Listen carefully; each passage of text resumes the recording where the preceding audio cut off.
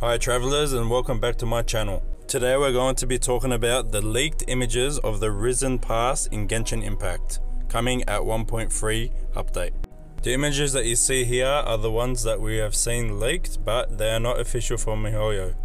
If these leaks are truly real and legit, then get ready to spend money on resin.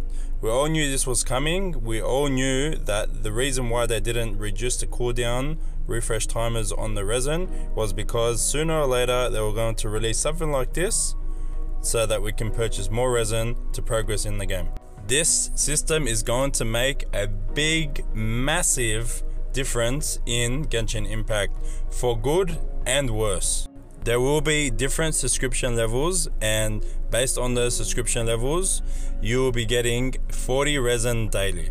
So what this means for paying players is that basically you can reach AR 56 in no time, because once you reach level 55 for all you players that haven't reached that level yet, it takes a very long time to get to AR 56.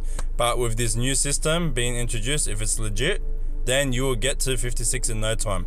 But this is a downside to all the other free-to-play players. Why? Because you guys are going to be left so far behind based on a lot of aspects in the game. For example, you'll always be low on Mora, Hero Wit, and all the other materials that you need based on resin.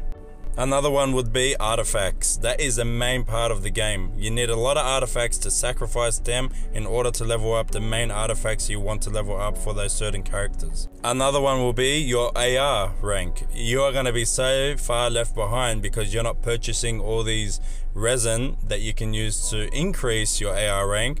It's going to eventually have the pay-to-play players scale up so high with the AR rank and you guys be so low compared to their scale.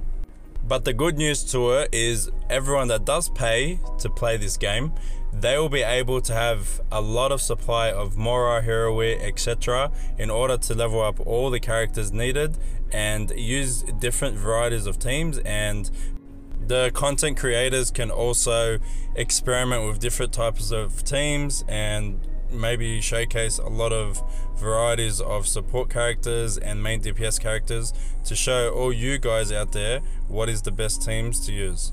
My fear with all these new things that they're introducing to Genshin Impact is going to affect our community in Genshin Impact based on all the free-to-play players out there who don't want to spend too much on the game.